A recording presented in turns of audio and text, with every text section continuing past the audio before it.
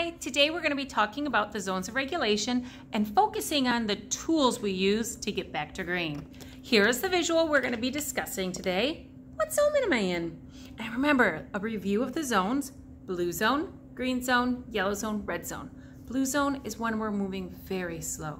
Green zone is where we want to be. We're doing a great job.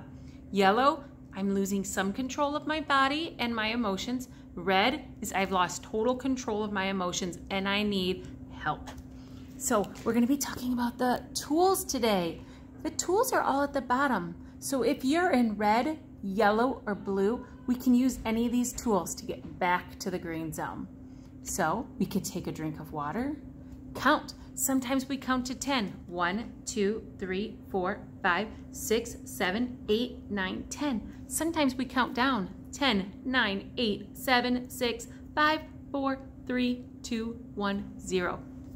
Sometimes up, sometimes down. We take deep breaths. We talk about smelling the flower, blowing out the candle, maybe drawing. That's something that helps us when we're upset.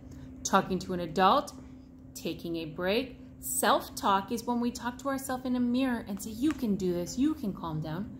Going for a walk, getting that exercise really helps regulate your emotions. It keeps your body calm and ready to learn. Now the bottom row, using fidgets. Sometimes that helps get our mind off of why we're upset and we focus on just fidgeting on something. Sometimes balls.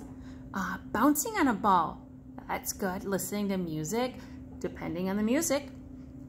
Reading, maybe going on a swing. Sometimes we have to hit a pillow. When we're upset, we just need to get it out. And a safe place is in our bedroom, punching up the pillow, so that way we don't get angry and we do not want to hit anybody.